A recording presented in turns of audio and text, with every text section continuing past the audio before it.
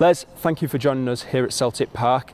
How much are you looking forward to performing at Celebrate 67 Live? Well, first of all, thanks very much, Matt, for inviting us up here for this interview, to be able to stand on this hallowed ground of Celtic football team. It's brilliant. I've never been in an empty place like this before. It's fabulous.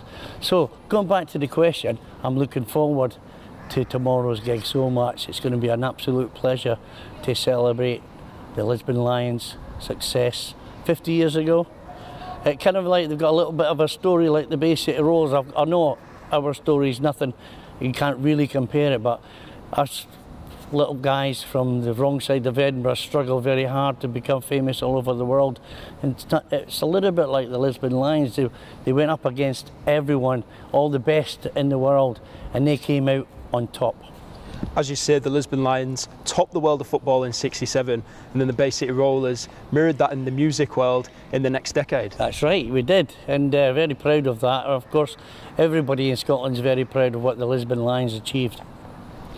So just tell us how excited you are then to be performing back in Glasgow and back at the SSE Hydro. I'm super excited. Of course, we did a Christmas show there, but this is going to be super special. It's for a very good reason. It's for charitable causes and stuff like that. So we're really great. It's really great to be, and it's a privilege as well to be asked to be on the stage.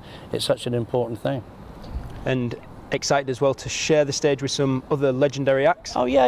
I think we've got Rod Stewart is backing us up. No, no, Rod's going to be there, and I know Rod from Los Angeles, but from maybe 35 years ago. So I'm looking forward to saying hello to him and shaking his hand again. So how important do you think the Lisbon Lions achievement was to Scottish culture at that time? It was probably very difficult to quantify that really, but if you can imagine how many people, me for instance, I was super inspired by them.